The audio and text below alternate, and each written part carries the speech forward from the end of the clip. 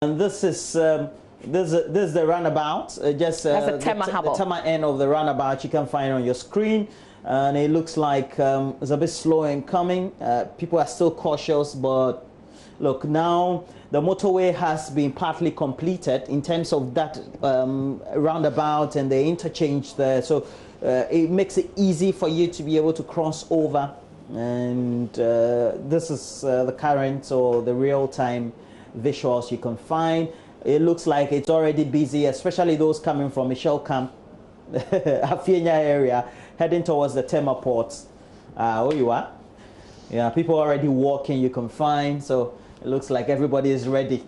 And this don't no more going through. You find, okay, this airport, overlooking the airport shell, a very popular place, but mainly used by those who are coming into Accra, using the principal streets, going through the airport area.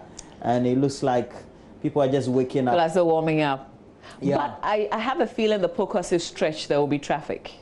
I just have a...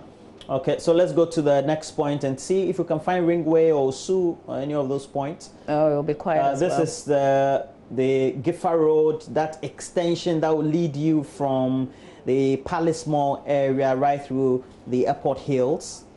Very plush area. Okay, and that's where we break for sports. Would have wished to see the ring road, but look, just get to traffic.com.gh and get the latest updates. In the meantime, Zimbabwe has also extended a lockdown 14 more days. 14 more days. Yeah.